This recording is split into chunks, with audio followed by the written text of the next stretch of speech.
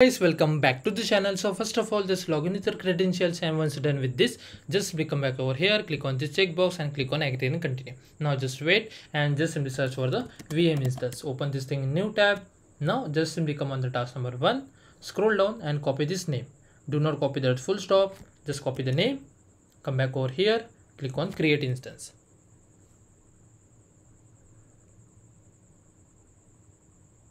Replace the name over here like this. Now in the machine type you have to choose E2 small. I'm again saying as a machine type you have to choose E2 small, otherwise you will face unnecessary error. Okay, now just simply scroll down in firewall, click on this both the check boxes and now click on create. Now once the virtual machine is created, you are done with the task number 1. Now just wait for a couple of seconds and let's see.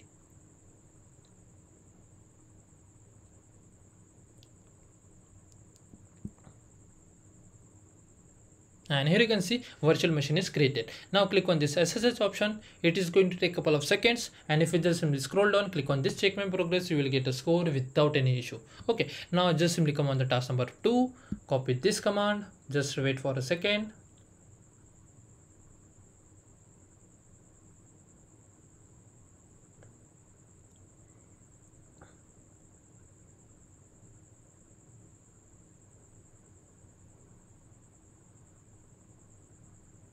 And it's done. Now run the first command of task number 2, scroll down, then copy this command, just wait and run. Now just wait, and here you can see asking like do you want to continue, so just press Y and hit enter. Now just scroll down, copy the first command of task number 3, and once this command get execute, you are done with the task number 2.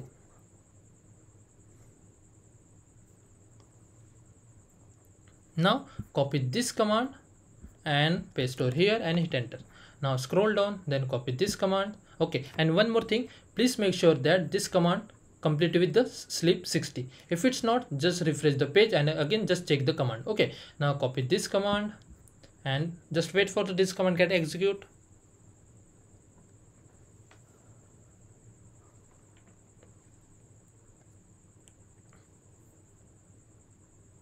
And it's done. Now run the last command of task number 3. Okay, now just simply come on the task number 2, click on this check my progress. Okay, done. Now just wait for this task get completed, and once it's done, we are done with the task number 3.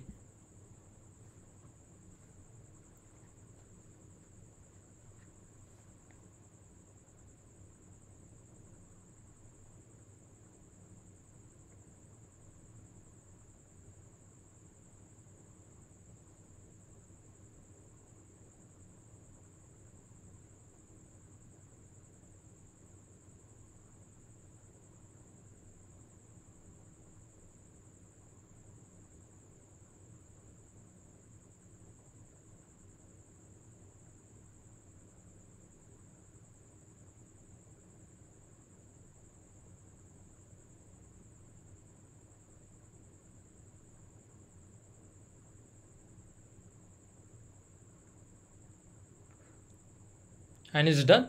Now if you just scroll down and click on this check my progress, you will get a score without any issue. Now no need to perform the task number 4, just simply come on the task number 5. First of all, just copy this monitoring, come back over here, just simply search over here and just open this thing in new tab. Now I will request you please watch the video carefully because this task is little bit tricky. Click on this alerting, then click on create policy. Okay, now here click on the select matrix, and here you can see virtual machine. Now just simply click over here and now click on this Apache. Okay, scroll down at bottom and here you can see traffic. Okay, just check the path, VM instance, then Apache, and then workload / apache.traffic. Okay, then click on apply.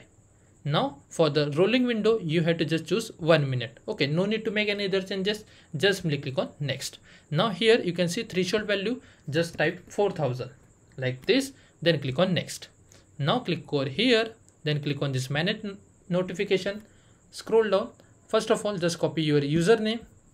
Now here you can see email, just click on this add email, paste the email over here. Now for the display name, just simply type Qwiklabs and then click on save. Just wait and it's done. Now go back to the monitoring tab, refresh the page, again click on here and click on this checkbox and click on OK. So it's done. Now for the duration, just choose a 30 minutes.